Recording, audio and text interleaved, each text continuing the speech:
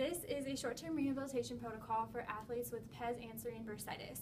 With these kinds of athletes, it's really important that you get them on a self-stretching program because that's the most important part of the rehab all the way through. So we're going to start showing you those stretches so that they can perform them in the clinic and outside the clinic. So the first stretch that you want the athlete to do is a static hamstring stretch.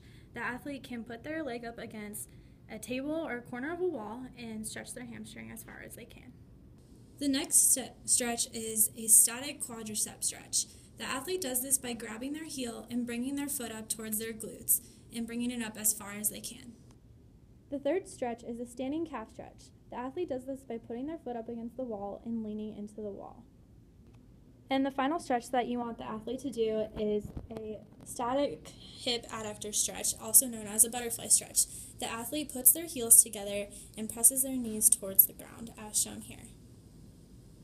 The first exercise that you want the athlete to do is heel slides. They'll start with their heel on the wall and move down. This is working on just general range of motion.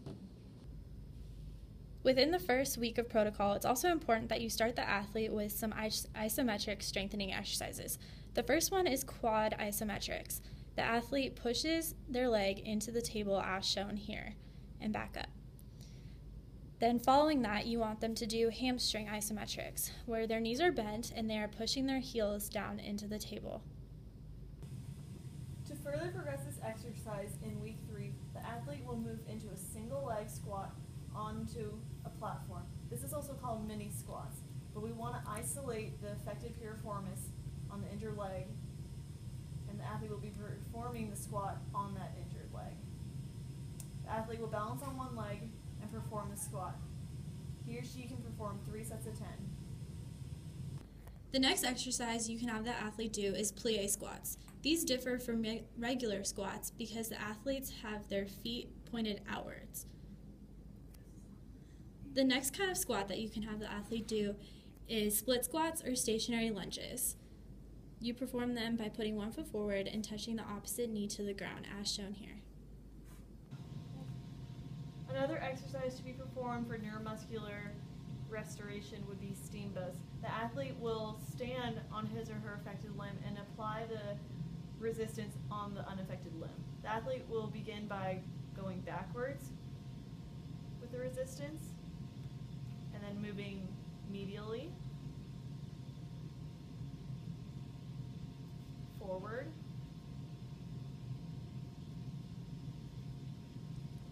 and back, laterally. This exercise is used to increase the neuromuscular control in the affected limb. To make this exercise harder, the athlete can stand on an uneven surface, such as an AirX pad.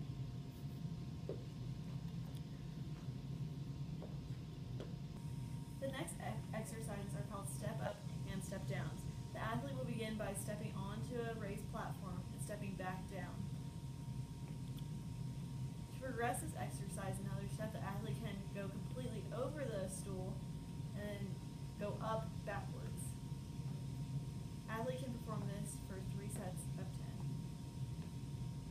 Alright, so the next exercise is lunge perturbation. So for this, you have the athlete kneel down with their injured leg forward, with their arms out in front of them with their elbows locked. And then the clinician will provide a force in perturbations, and that you tell the athlete to keep as still as possible.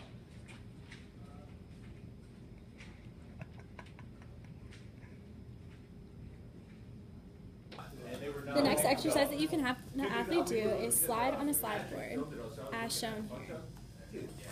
The next exercise to further work on neuromuscular control is Bosu ball balance, as shown here.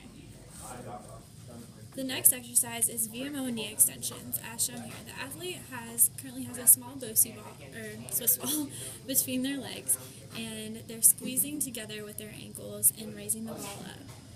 You can also do this exercise with a soccer ball or volleyball. The next exercise for strengthening is Swiss ball VMO with wall squats. The athlete is doing a wall squat with a Swiss ball and has another Swiss ball between their legs, squeezing their knees together to target that VMO. The next exercise is a single leg ball toss, and you can have them do this on an AirX pad or a foam pad.